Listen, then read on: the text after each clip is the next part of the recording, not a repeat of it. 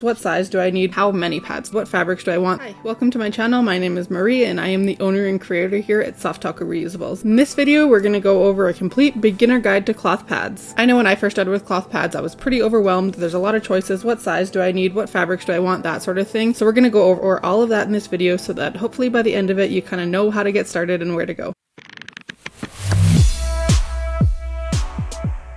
So the first thing we're going to go over is sizing. Sizing is one of the most frequently asked questions that we get. People have no idea where to start or what size to grab. Probably the easiest way to go about it is to take your disposable pad, your preferred disposable pad, grab a ruler or tape measure, whatever, something to measure it and see how long that pad is. And then choose a cloth pad that is most similar in length. In our shop, we design all of our sizes of cloth pads to be as comparable in absorbency to a disposable pad of equivalent length. So if you measure your disposable pad and you find it is 12 inches long, you're going to want to go with the 12-inch long pad in our shop. Now I do also want to say that this is just a starting point. I don't usually recommend going and grabbing a whole stash of pads that are that size that is most similar to your disposable, because you may find that you wind up liking a different size in cloth than you do in disposables. They do kind of perform a little bit differently, usually a little bit better, which can slightly change your preferences. So I always suggest just grabbing a couple of pads, trying them out, see how you like them, and go from there. And also don't stress if you don't manage to grab the perfect size right from the get-go, because most people's periods aren't all one flow type for the entire time. Usually we have light flow days, we have heavy flow days, so if you happen to grab a cloth pad and you find that, oh, maybe it's a little bit too short for your average day, you'll likely still be able to use it on a lighter flow day. And likewise, if you got one too long, you can wear it on a heavier flow day or overnight, that sort of thing. So most sizes will have a use somewhere in your period. And most people tend to find they like to have a variety of sizes on hand just for those different days, so that you don't always have to use one size of cloth pad the entire time. You can have a lot of different options. Now, one of the other most frequently asked questions that we get is how many pads to get. The answer to this is super variable because everybody's period is very different. Some people have a 7-day super heavy period that need to change super often, whereas others will have a 3-day period that they can get away with 1 to 2 pads a day. So obviously in these two circumstances, you would need vastly different amounts of cloth pads. Also, certain factors like how often do you want to change. Some people will change. Some people like myself will change every single time I go to the washroom, even though my pad isn't totally full. I like to change every time. I like to have something fresh because I can. So are you like that? Are you okay with continuing to wear it? And then also things like how often do you want to be washing your pads? Are you okay with having to wash your pads every single day at the end of your cycle so that you don't need very many pads? Are you okay with maybe washing mid-cycle, or do you want to have enough cloth pads to last your entire period and wash them all together at the end? So these are factors that can really affect how many cloth pads you need, which is why I don't recommend grabbing a whole bunch all at once. I recommend slowly building your collection. This will make sure you have a set of cloth pads that are perfectly curated towards your needs, and you will just eventually reach a point where you realize that, oh, hey, I have enough cloth pads, this will last my entire cycle, and I don't need to buy anymore. If you want me to just give you a number so that it's easy for you to get a budgetary expectation, anywhere from like 3 to 5 pads a day plus a night pad per day of your period. Some people will use a lot less than that, some people will use a lot more, but that's just kind of like a middle ground guideline. So now you've gotten some cloth pads and you're ready to start using them. How do you go about that? Basically, it's very similar to a disposable pad. You put it on, you use it. When it's time to change, rather than putting it in the trash, you just put it into a wet bag or some sort of storage system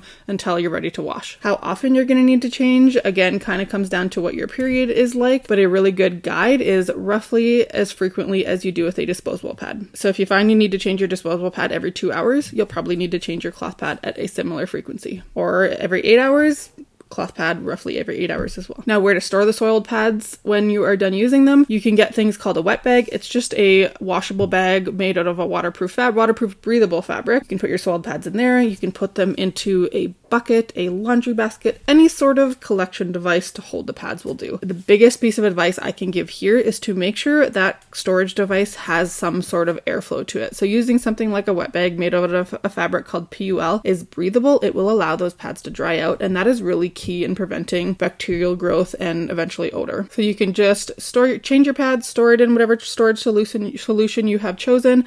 Continue doing that until you need to wash, either because you're running out of pads or because it's the end of your cycle, and then we can go into washing. Now you're ready to wash your pads. How do you do that? In this video, I'm only going to go over kind of a quick summary. I will do a more detailed video down the road with more examples and a better explanation of how to wash, but the basic kind of rule of thumb for washing cloth pads is to do a rinse, a wash, a dry. The rinse is just to get out the bulk of the blood. The wash is then to now clean the pad, make sure it's good and clean. The dry is, of course, to make sure they're good and dry. There's a lot of different ways that you can rinse your pad. You can either rinse them under the sink as soon as you have taken it off. You can use your washing machine to do the rinse at the end of your cycle, or when you're ready to wash, just do a quick wash first to get the bulk of the blood out. Some people will chuck them in their shower, and while they're showering, they just kind of stomp on the pads to rinse out the bulk of the blood. Whatever works for you, just some sort of rinse to get out the bulk of the blood before you do your wash. Now that the bulk of the blood is out, it's basically just like any other dirty laundry. You can wash it with other clothes, towels, whatever other laundry you have. I do suggest this, especially if you are machine washing.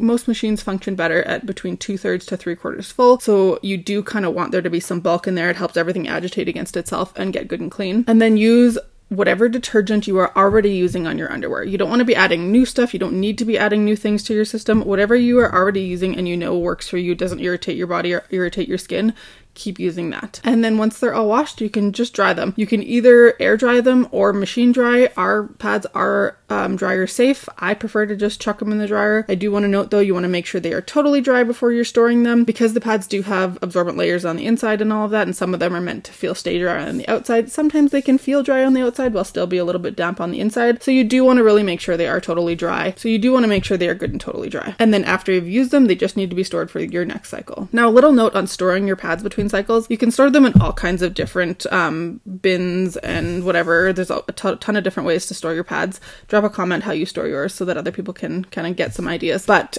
what I recommend is just making sure they are stored in such a way that there is access to airflow, so that if there does happen to be a little bit of moisture left in those pads and they weren't 100% completely dry, it can still evaporate. You don't want them sealed inside of like a plastic bin where there is no airflow, because you will have potential for mold to grow in there if they aren't totally dry. Just make sure there's some sort of airflow. I personally just store my pads inside of a wicker basket, and that does the trick. Now here's kind of a few extra things that people tend to ask about that I do want to touch on. A lot of people come to me saying they're really afraid that they'll leak through their cloth pads, and I get it. It is just fabric, and I can understand being hesitant, not understanding how it's not going to leak. We do put a waterproof fabric on the bottom of our pads so it isn't likely to leak through, but I do understand the hesitation. What I suggest there is to just start at home. Start on a day that you are at home, wear, whatever black sweatpants you have, comfy clothes, anything that you're not going to be super stressed about if you do happen to leak through, and just do that until you start to feel more confident. Eventually you'll find, the cloth pad size that is perfect for you on your heavy day. You'll slowly build confidence because you're not leaking, and just go from there. It does not have to be all at once. You do not need to